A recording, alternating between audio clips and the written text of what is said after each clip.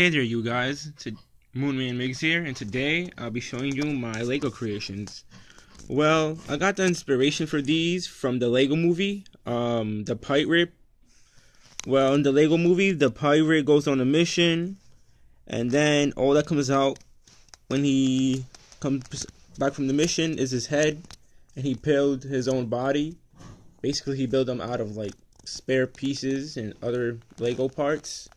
All these robots are made out of Legos. Besides this guy, his arms and legs are made out of wire, but everything else is Legos.